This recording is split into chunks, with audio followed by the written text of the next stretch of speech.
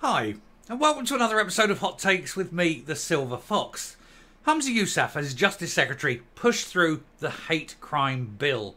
This meant that you're not allowed to be hateful, you're not allowed to commit hate crimes, and that anything that involves hate gets a far more serious sentence, and that the police are obliged by law to investigate. Now, of course, when he was bringing this law in, he didn't intend this to be for everyone. His idea was this would only really apply to people who were hating on one particular group, his gang. That's why this thing was existing. And so it'd be interesting to see if this retrospective law will be used when the victims of hate crime aren't of a certain group, but of a completely different group. A group who Humza actually dislikes. Will he insist that this group are not treated in the same way? That it isn't a hate crime for this particular group? Or will he go with it with all the fervour that he truly believes when he was bringing in the bill? Because on this case, we are actually talking about anti-Semitic attacks against Jews, particularly from a certain group. And it is undoubtedly a hate crime. And Scotland is actually now the hotspot of Britain for this crime. So let's test Humza's hate bill. Here goes. So anti-Semitic attacks double in Scotland, with the country emerging as a hate hotspot for Jews as they face a new pogrom.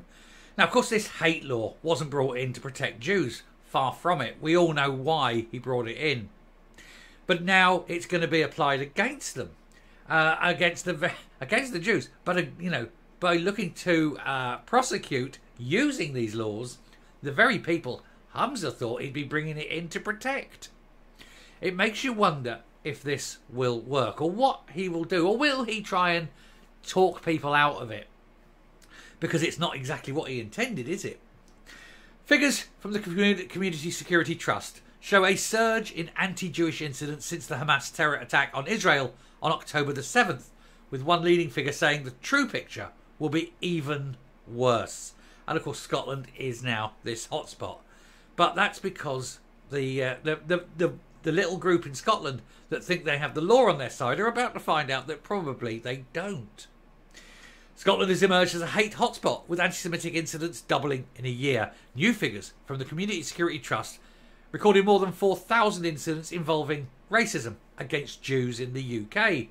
The all-time high figure has been put down to an explosion in attacks since the Hamas attack on Israel on October the 7th, when that group, these Gazan people, went across into Israel, murdered babies, raped women, murdered them, paraded their bodies in the street, and acted like sheer barbarians, and then cried foul when Israel responded.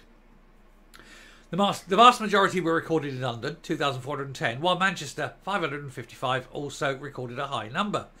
But Scotland was also in the top 5 for hate incidents, with 68, exactly double the 34 recorded in 2022.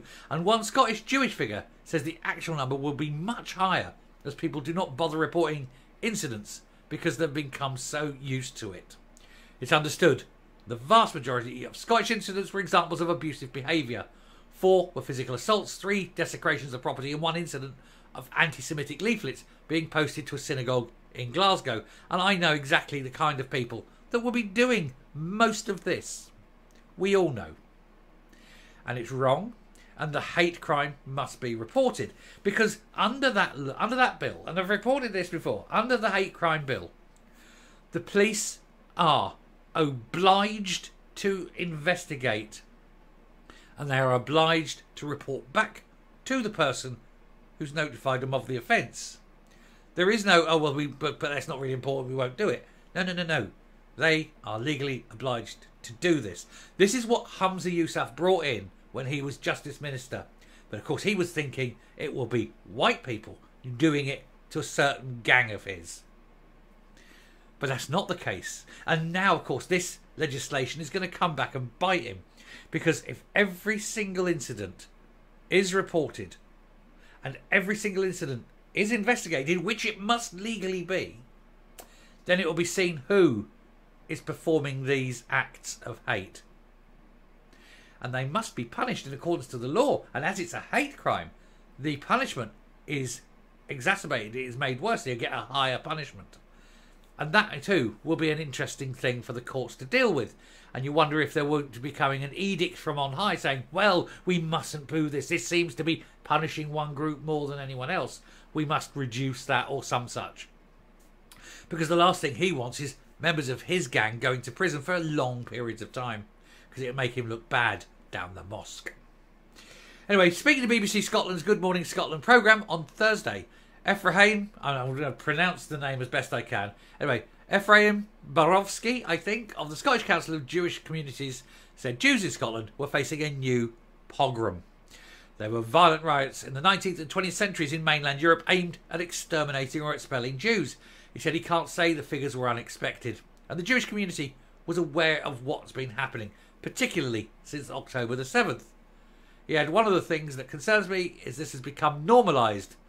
And, to quote David Baddiel, Jews don't count. They seem to ignore this. The authorities don't seem to apply hate laws to Jews. Now, I'm not Jewish myself. I was raised in a Christian background. But I know many Jews. I don't have a problem. I've never seen Jews committing acts of mass murder on innocent people. So how can I judge? I have seen 9/11. I have seen 7/7 in London. I've seen many things like that, and of course October the 7th. They all seem to be done by one group against everyone else. It's weird, isn't it? How one group keep doing this kind of thing, and yet we're meant to feel sorry for them. And it always makes me laugh when you see these gay, queers for Gaza. Yeah, really, go to Gaza. Won't be many queers there, let me tell you. There's lots of high buildings. And what they do is they shake up these high buildings and then they off you go. That's what they do to gay people. So all these queers for Gaza, oh look, we're standing here. And then there was a video the other day where they were down in Trafalgar Square and there's a guy there. I'm standing with Palestine, I'm standing with Palestine, but he had a gay flag. And the Palestinians just went up there and beat the shit out of him. We don't like gay people. Well, that taught him, didn't it? Got to learn. Anyway, we have politicians, he said, who are actively saying that anti-Semitism isn't a form of racism. We've had people saying the Holocaust wasn't racism because it was, quote, just a spat between two lots of white Europeans. Now that's appalling. And if that's how people frame that in their own minds, then it's not surprising that there are people who have less of a conscience about it. Well, one of the things is you seem to misjudge ethnicity with race. They are not the same. Race is not ethnicity, you know. And racism exists between white peoples. To say that the Holocaust wasn't racist is the sort of thing that is said by people who are anti-Semitic. To say racism didn't cause the Holocaust is only ever said by racists. Let's be clear about that. Anyway, CST, which monitors anti-Semitism, provides security for the Jewish community in Britain. It said there were a total of 4,103 anti-Semitic incidents in the UK in 2023, up from the previous annual record of 2,261. Now, all I'm going to say is I'm not going to go through the whole thing because it's just sort of statistics from there on. But what I will say is every single case in Scotland must be reported to the police. Report every single one. And then you see that lot. You see that lot. They'll all be investigated. They have to. Legally. It's a requirement of the law. Record it with the police and tell them it was a hate crime. And ask them for the 72-hour report. Because they have to provide a report within 72 hours. Again, that's part of the law. And let's see how busy the police are. Let's keep the police very busy on this. And let's highlight who is committing the real hate crimes in Scotland. And I think we all know. Coming up. It would be interesting to watch Humza Yousaf's face if after a load of these crimes were investigated and the numbers came out and it would be all his lot. And then you go, well, that's not what I meant this to be. That's not what I intended this crime for. This crime was meant to be the other way.